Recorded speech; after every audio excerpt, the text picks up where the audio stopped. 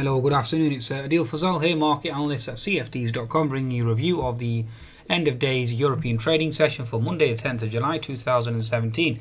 Please be sure to visit TradeSignal, signals and market updates from leading providers at www.tradesignal.com. Certainly download the Google app certainly download the TradeSignal app from the Google Play and the Apple App Store. Okay, so in terms of numbers for today, end of day session, FTSE up 20 points in the end. Up 7370. It did actually fall down to 7340 at one point, certainly under pressure due to the weaker data, which I mentioned this morning with regards to the BDO. Investment certainly declining, and obviously consumer confidence certainly declining as well, and consumer strength. Now, in terms of the market itself, the FTSE certainly remains under pressure due to Brexit uncertainty, especially a warning from the German board as well in terms of their investments going forward into the UK. In terms of European markets, they certainly did fare well given the stronger German data this morning. German exports, imports certainly stronger than expected. So the German DAX finished up 50 points, the French CAC up 20 points, the FTSE MIB up an impressive 175, up 0.8%, the strongest out of all the European currencies.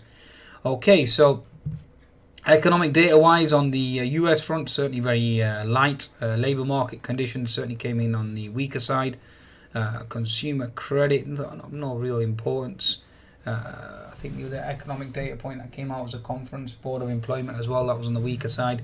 But nevertheless, Miss Yellen certainly has her ammunition with regards to raising rates, and it certainly seems like that's going to be the wing which the market has embraced. And as you can see here, the market itself has pushed higher on the back of US equities pushing higher and Asian equities pushing higher overnight as well.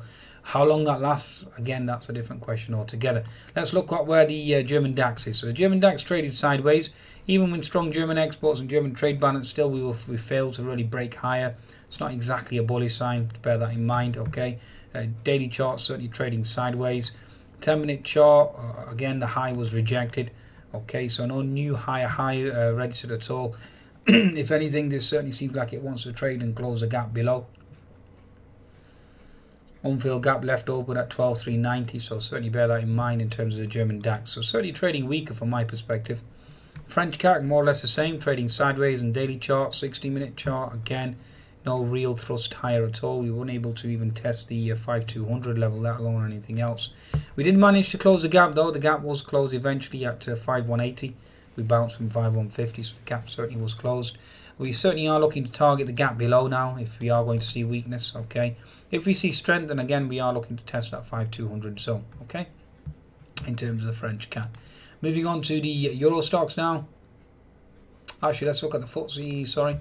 Okay, so the FTSE 100 certainly had a last-minute thrust. Daily chart certainly holding that key resistance at 7385. Okay, 60-minute chart here. Again, still holding previous support equals resistance.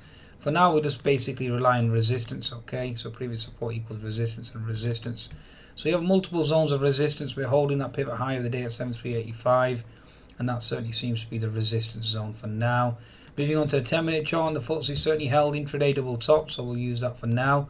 Okay, so intraday double top certainly held, horizontal resistance held at 7386. Okay, in terms of support on the downside, you're looking at support around the 7340 zone, and then you have support around the 7335 zone. Okay, on the FTSE 100.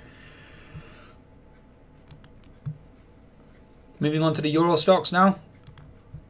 Okay, daily chart still holding gap fill, still holding that bottoming tail as well. 60-minute chart held double bottom. Okay, and that certainly seems to be the key, the double bottom so far. 10-minute chart certainly did thrust higher towards the close, which was quite strange given the fact that we were weak all day. Having said that, we do have an unfilled gap below now, so just be wary of that. You have resistance up here at 3480, 3490. Okay, and we'll see whether or not the market can hold. Okay, for now we're sort of trading sideways. If anything, it all depends on how US markets react. US equities are into resistance, so we'll see how they certainly respond. Okay, I think that's a good summation of European indices really. I think we are now coming into potential resistance, and it was more of a sideways slightly higher day. Whether or not we can obviously maintain those gains is a different question altogether. Euro USD is back above that 1.14 level, so again that will certainly exert further pressure on the actual European equities, given the fact that euro is at such lofty heights.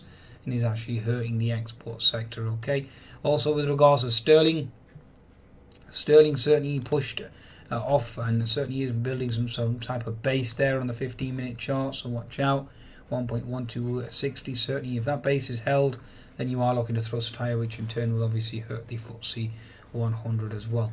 Okay, I think that's a good summation. Be sure to visit cfds.com for your trading needs, and certainly take advantage of that bonus. Goodbye now.